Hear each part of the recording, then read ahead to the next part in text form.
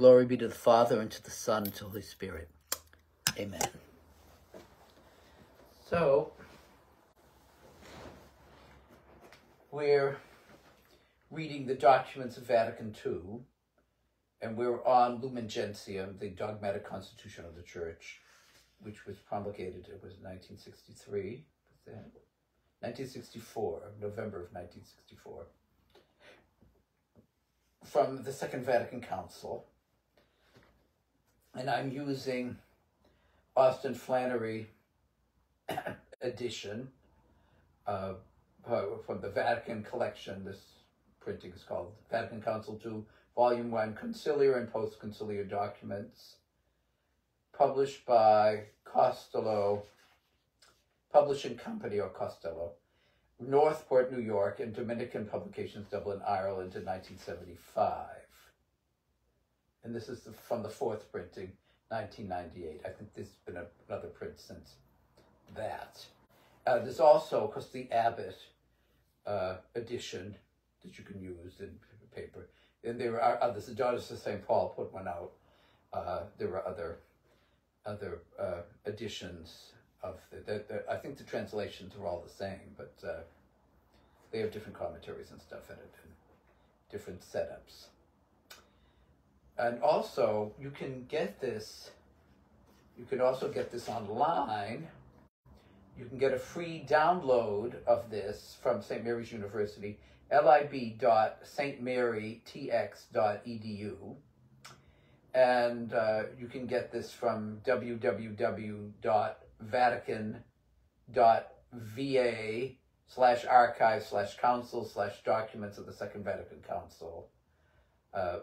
English, you want English. Also ewtn.com/Catholicism/library/16 documents of the Second Vatican Council. You can get that from that as well. So let's pray. And this is on page, if you're using this, page 368. So it's chapter 2 of the People of God, and it's number 17, on page 368 in the Austin Flannery. In the name of the Father, Son, Holy Spirit, amen. Come, gracious Spirit, heavenly dove, with light and comfort from above. Be thou our guardian, be thou our guide, o'er every thought and step preside. O heavenly King, Comforter, Spirit of truth, who are everywhere present and filling all things, O treasury of blessings and giver of life, come dwell within us and cleanse our souls, O gracious Lord. Holy God, holy mighty one, holy immortal one, have mercy on us. Holy God, holy mighty one, holy immortal one, have mercy on us. Holy God, holy mighty one, holy immortal one, have mercy on us. Glory be to the Father, and to the Son, and to the Holy Spirit, as it was in the beginning, is now, and ever shall be, world without end. Amen.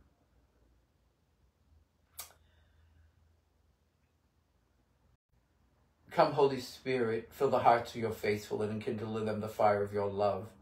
Send forth your Spirit, and they shall be created, and you shall renew the face of the earth. So, number 17 of Lumen Gentium, the dogmatic constitution of the Church. As he had been sent by the Father, the Son himself sent the apostles. See John 20:21. And in Matthew 28:18-20, he's saying, Go, therefore, and make disciples of all nations, baptizing them in the name of the Father, the Son, and the Holy Spirit. So that's the Trinity there, because you can only baptize in the name of God.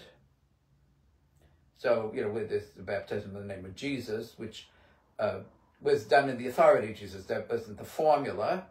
Well, some do believe that there was an alternate formula at the beginning. But Father, Son, and Holy Spirit in them. And initially, or at least in some period in the early post-apostolic period, it was done through questions. Do you believe in the Father? And then you guys say, I do. And do you believe in the Son? I do. And do you believe in the Holy Spirit? I do. Doing that. And there were different modes. There were different forms. All say in the name of the Father, the Son, Holy Spirit. All have that. It has to be with water and with that for it to be valid. It says, be baptized. The servant of God is baptized. They have different ways of doing it in the different rites. So that's God, the Trinity, the one in being and consubstantial, undivided. God, who is one being, has to be more than one person, because God is eternal love, and the only being in eternity is God. And since love is in relationship, and a relationship has to be between at least two persons, and here it's three persons,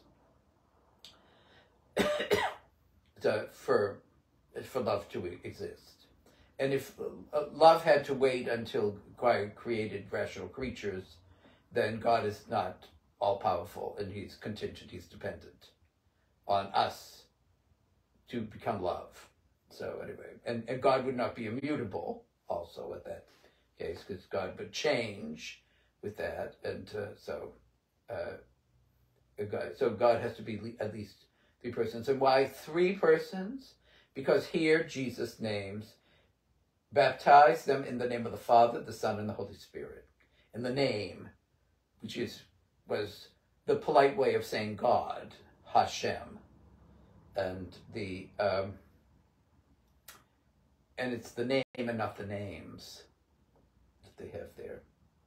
So Father, Son, and Holy Spirit, teaching them to observe all that I command you, not what's popular, not what's easy, not what tickles your fancy. No, all that I have commanded you. And we always have to remember that putting the teachings of Christ into effect, all of the teachings, is taking up your cross and follow him, because it'll result in opposition, not just opposition from the world and the devil, but also from the flesh, from within ourselves, having that. All that I command you, and this was just one of the most comforting, but also one of the most challenging of the passages of Scripture. Behold, I'm with you all days, even unto the consummation of the world. Behold, I'm with you always, even to the end of the world, even to the fulfillment of the world, even to the ends of the world, even to the end of the age, or ages. Matthew 28, 18 through 20. So he's with us no matter what. I'm there with you. No matter what you're going through, I'm there with you, Jesus is telling us. But also, I see all that you do, good or bad. I'm with you always. The church has received the solemn command of Christ from the apostles. So it's a solemn command. It's not an option, because you can spread the faith if you feel like it.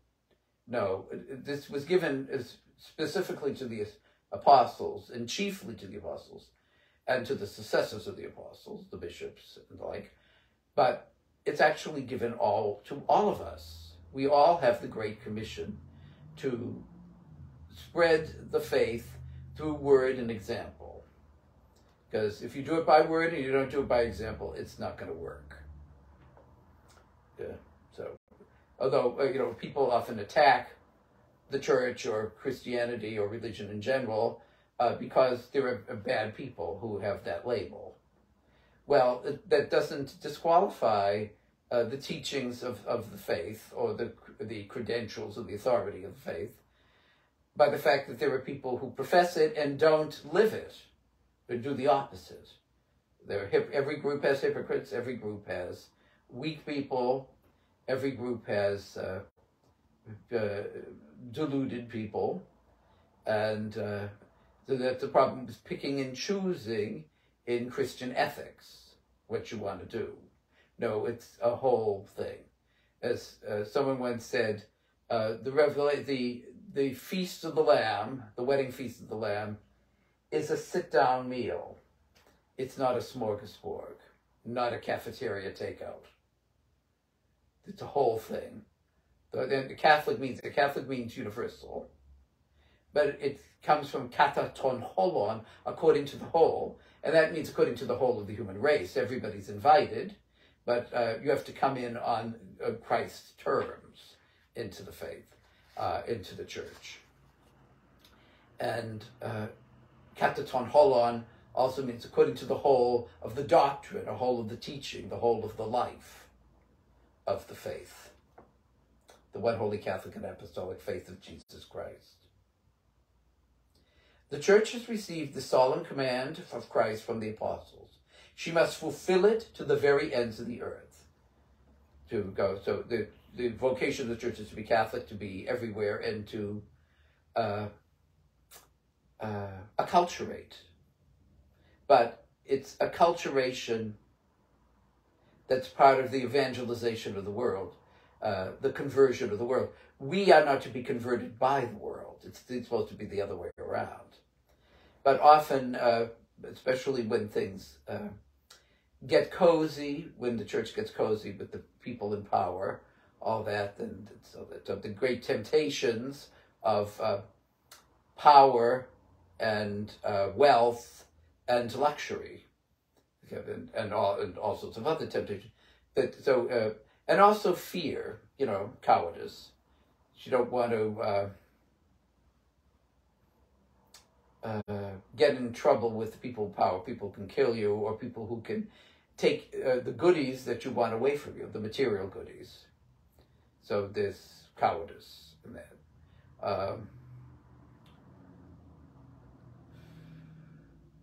So it's go to the whole ends of the earth, Acts 1:8.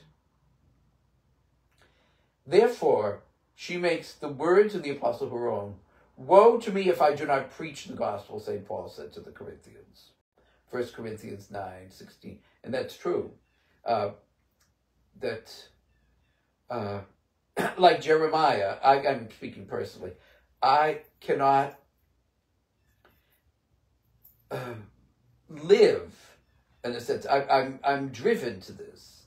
The love of Christ impels us, as St. Paul says, to proclaim the faith and to teach the faith and to correct errors about it, and to share the wonderful relationship I have with Jesus Christ in and through the church, his bride, and to share all that I know. I remember I had a 5th grade class one time, and at the end of the class they made cards for me. And one of them, what was it? Yeah, 5th grade, or was it 4th grade? And one kid wrote, "Thank you for teaching us everything you know." Well, I can't even teach myself everything I know. It's constantly growing. Learning the faith is constantly growing. And that's one of the wonders of heaven, is constantly finding out more and more fascinating experiences in God, who's infinite and eternal, and we're not. So we're constantly growing in that adventure of the reality of the total relationship with God. So, and accordingly, never ceases to send heralds of the gospel. So the missionaries, but also that's one of the functions of the church, should be the herald of the kingdom, to proclaim the kingdom which is here and not yet. You're not fulfilled. But once it's totally fulfilled in Christ, who died and rose, but not totally fulfilled in us and here on earth.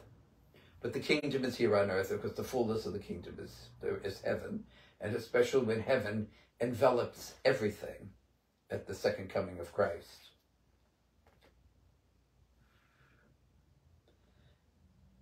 Until the time as the infant churches are fully established, so that the missionary work there to indigenize the church, that the people of the mission territory should be staffed, as it were, by them, by the local people. But of course, the church is universal. Invite everybody else to help in the church in every country. But then, the churches, as they grow more and more into maturity, that they send out missionaries. And we see this now, like in Africa. Africa sending missionaries to Europe, because Europe is lapse in many ways. When a movie, I forget what, Spencer Tracy was in it. He was a priest in it, and it was on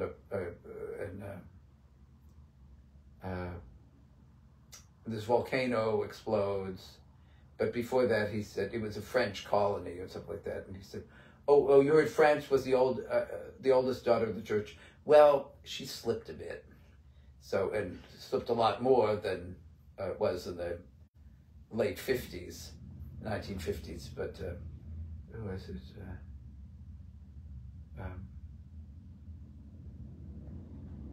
What was the singer that was in it? Did It My Way. What's his name? Whatever. He was in that too. But and can themselves continue the work of evangelization, and it's all of us. The same thing. We're often infants, just feeding on the milk of the faith, but that shouldn't be our permanent state. We should really get into the meat of the faith, and we should be not just taking, but giving in the faith. Service in the local church, in the local community, different ways, especially service to the poor and the needy, and evangelization, bringing this to others, bringing the faith to those in our families who have lapsed, or who are lukewarm, or who are ignorant. And that's a lot of people who are in these situations. So that's, I think, because not to do it counterproductively, we don't beat people over the head with the Bible. We share. That's what we do. We share. We can't force.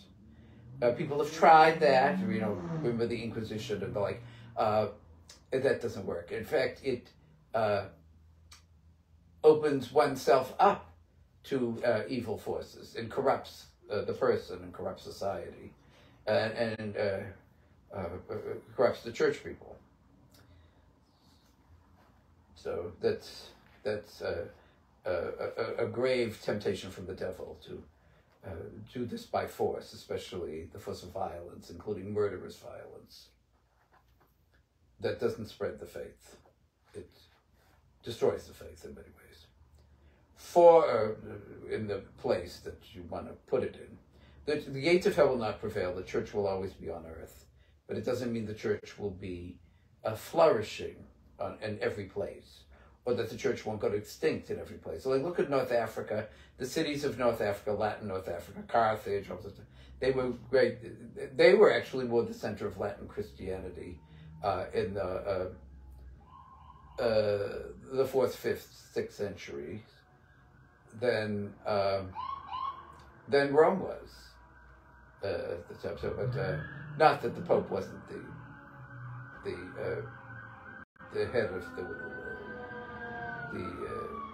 the church, or this chief steward of the church, and the head of the Latin church. He was the only patriarch of the West, although later there were other minor patriarchs like St. Aquileia, and then later Lisbon, and so, but the patriarch of the West is the functional patriarch for the Latin Church, the Pope. Although they dropped that title, that an Eastern Orthodox member said, well, that's probably the one title we don't want you to drop for the Pope. But so continue on. But the church is driven by the Holy Spirit, not just mildly encouraged, but driven. The Holy Spirit is insisting that we do this, driven by the Holy Spirit to do her part for the full realization of the plan of God, which is to love, first of all, to love others, and to love concretely, to help people according to their real needs. It doesn't mean encouraging people to be lazy or whatever like that, or dependent or codependent or whatever, but to help people in their real needs, and applying the corporal and spiritual works of mercy, and instructing the ignorant and correcting the erroneous, correcting the sinner. So those are spiritual works of mercy. as well. But of course, it has to be done in a merciful way. So, the temptation, especially when the church is being attacked, or we're being attacked personally, is to use the same attitude to those who attack us, and that's counterproductive. So and that's not the way of God. Anyway, a sarcasm can be very useful, and actually, in witticism and stuff like that. But and pointing out sometimes bluntly the misinformation that people have about the church. That we can have that. So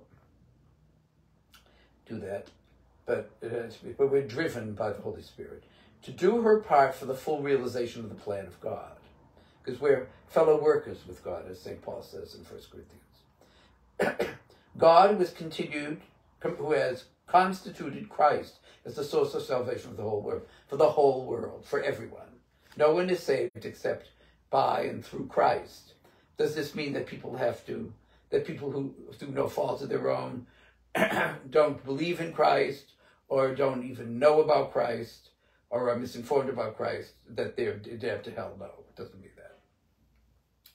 So, but it also doesn't mean that people who believe all the right stuff, that they're all set and they don't have to live it, and that they don't have to repent of their grave sins and stuff. Oh no, that's a fatal error.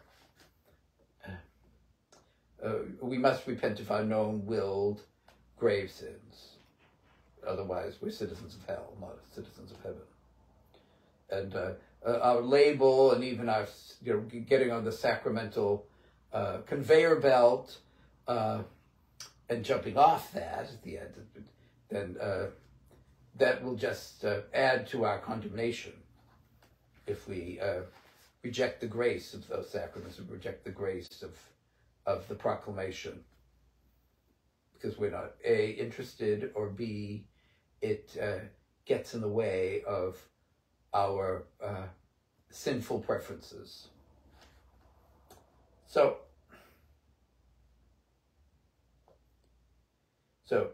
she draws, by the proclamation of the gospel, that's the church, ecclesia, prepares them for baptism, snatches them from the slavery of error,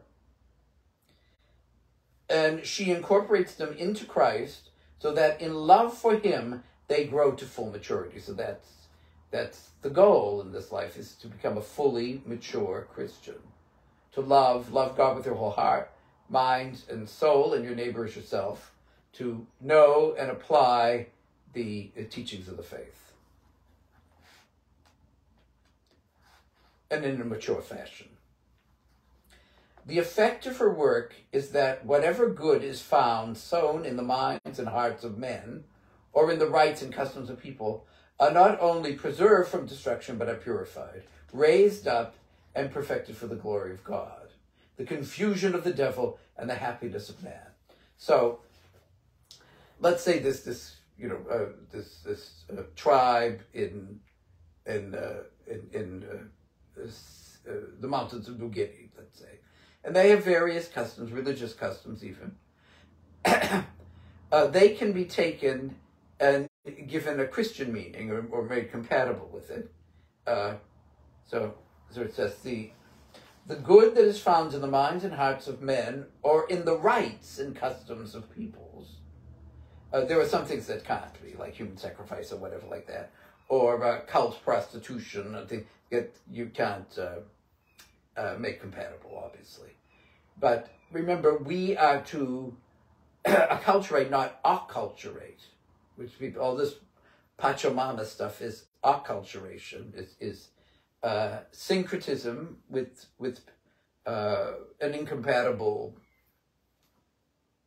aspect of a paganism, of Amazonian and Andean pre-Christian religions.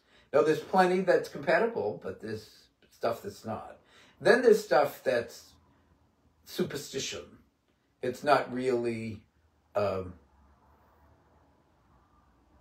idolatry, but it's not really compatible with Christianity. So there's an automatic thing that you don't have to participate in, whatever it is, throw the candy on the roof of the building, whatever, something like that.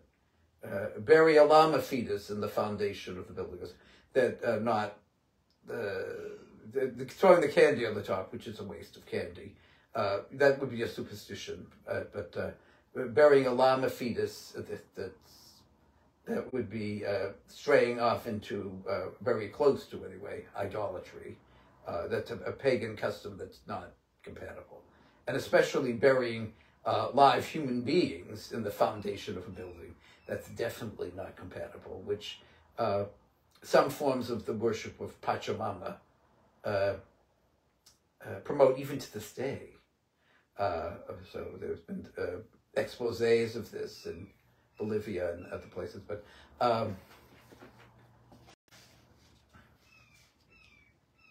so we have to do that, and a culture is preserved from destruction. So one of the flaws in the attempt of evangelization and civilization to Western civilization, to the native peoples in North America, was often the eradication of the culture. And it's interesting, for all the things of the Spanish, all the problems with the Spanish thing, and murderous problems even, and also eradication of cultural things that would be fine, like, the quipu in Peru, the knots the quote-unquote speaking knots that would, say something. They often the people who do it, they was considered devilish somehow or other and was suppressed. And sometimes even killed sometimes. Some of these people were killed who wouldn't give it up. Customs like that. And that, all sorts of things can be a channel of the gospel rather than opposed to it. And we see this in the Old Testament with the Hebrew legislations, their customs. All of those customs were either parallels to or directly taken from their pagan neighbors' customs that were taken from. There was something like, would you say, Passover? Well, a memorial meal of some sort that was not uncommon among the pagan peoples, but of course the meaning of it and everything, and the historicity of it was different. And so things can be changed. And of course the whole sacrificial system, which was rooted in feeding the gods, God doesn't need to be fed. But they kept up the animal sacrifices and all this stuff. Because then that became a prefiguration of Christ. And the meanings were changed all along. So,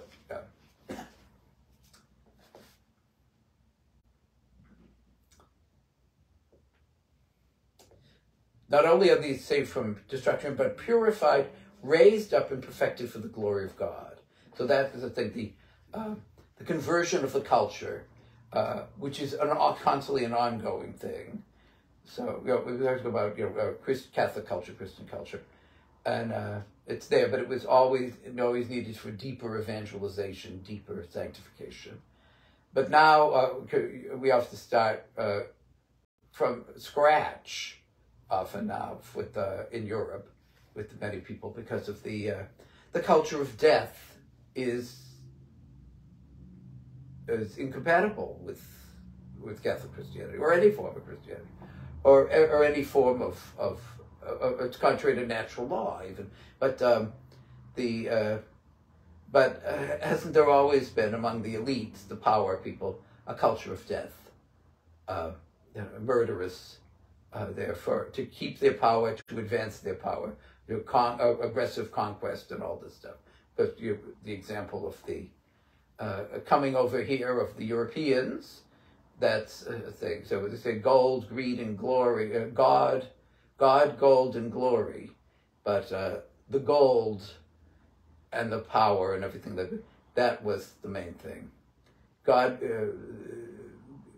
was being manipulated for this. The faith was being by many people. There were many, many sincere missionaries and people who spoke up for the native people, such as Bartolome de las Casas and others. And many of the missionaries have been given a bad rap, which is not appropriate.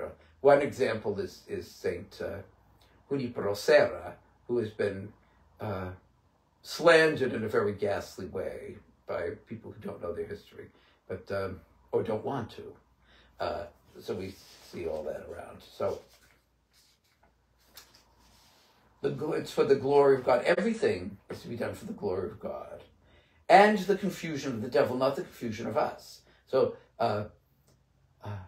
unthinking syncretism is not for the confusion of the devil, it's for the advancement of the devil. You know, all this Christo-paganism and the like. And the same, and radical secularism of that is also not. God has to pervade everything that we are. There's secularity, yes, it has its own realm, but secularism, excluding God, excluding faith, excluding natural law, all this other stuff, it's not. It's destructive. It's the confusion of the devil, not confusing the devil. And not really helping to the happiness of man, which is what the devil deludes us into thinking that we're doing. With hedonism and greed, applying our greed and all this stuff, that this is going to make us happy. It doesn't. Just look at some of the wealthiest people in the world. They seem to be wretchedly unhappy, and they have everything that they thought would make them happy. They have fame, they have power, they have wealth, they have luxury, they have this, they have they get to apply their will and all this stuff, but they're often just plain immature, and other times just totally dissolved by this. It has the obligation. So each disciple of Christ has the obligation of spreading the faith to the best of his ability. That's worth repeating. Each disciple of Christ has the obligation of spreading the faith to the best of his ability. Maybe just in a small circle, in your family, other things like that. So, and don't become discouraged when they roll their eyes or whatever. However, while anyone can baptize those who believe, so we, if a non-believer baptizes a person using I baptize in the name of the Father, Son, Holy Spirit, with water, intends to do what Christ intends to do with that, or intended to do, or what the church intends to do, even if you don't believe in it, that's valid. But, however, it is for the priest to complete the building up of the body in the Eucharistic sacrifice, also in chrismation and confirmation and the other sacraments. But the height is the Eucharist, which is the Eucharistic sacrifice. And some non-Catholics would say, aha, you Catholics, your Mass is a blasphemy. It's you think you're killing Christ over and over again, or whatever, or it's your thing. It's all you. No, the Eucharistic sacrifice is the one sacrifice of Calvary shown forth in an unbloody mode, just as we receive Christ in an unbloody mode. The species of the wine remains the same, species of the bread remains the same, but the essence, the substance, is truly and totally changed into Jesus Christ, truly present, body, blood, soul, and divinity, full humanity, full divinity present. And the Eucharistic sacrifice is the one sacrifice. It's the sacrifice of Calvary, made present in our time. It's the living memorial of it. It's the real presence of it.